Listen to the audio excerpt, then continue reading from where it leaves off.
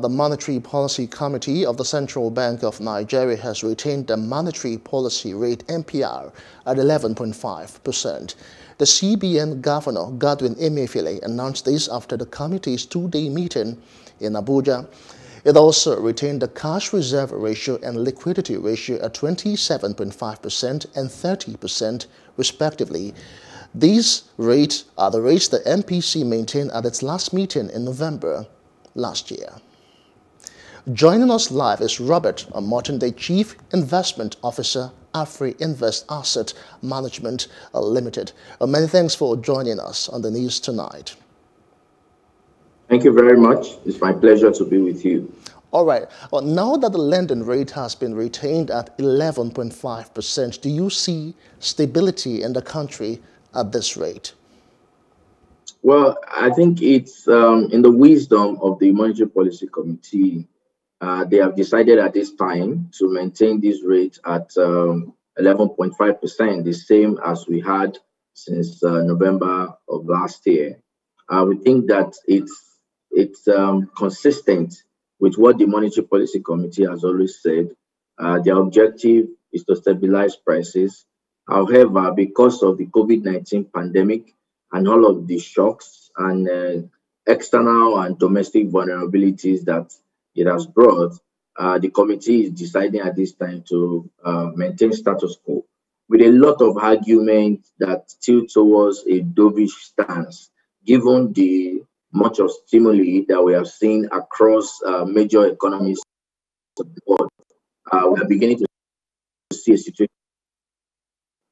The central bank is also trying to positively boost economic after we see into recession again, 2020, and projection I just projected the economy will grow by 1.5% into. All right, Robert Omotunde, let me just butt in at this point. Okay, a school of thought believes that retaining the rate will also encourage borrowing, as lending rate by banks is expected to remain low. Is this the true picture? Okay, Robert Omotunde, let me run that by you once again. A school of thought believes that retaining the rate will also encourage borrowing, as the lending rate by banks is expected to remain low. Is this the true picture? Well, I think that the argument has been made consistently that an increase or reduction in FPR may not necessarily spur lending by the banks. The banks have several other factors to determine whether they want to lend. As you will notice, the central bank has been trying to boost economic activity, encouraging the banks to lend. Loan to deposit ratio minimum has been pegged at 65%. But if you look at the books of the banks from our analysis, only about three banks within the publicly listed banks are currently maintaining this particular threshold. So it's a difficult and tough business environment for the banks as well.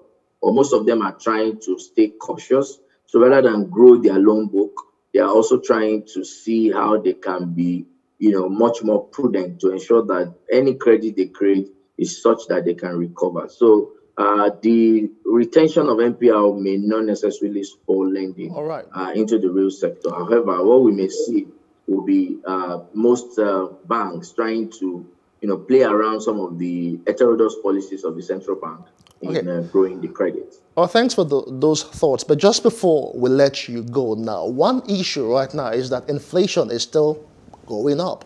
What is needed to be done to reduce the quantum of money in circulation? Yeah, what we think is, I think the MPC also mentioned it and communicate today. What we saw was that MPC alluded to the fact that we still have price level vulnerabilities.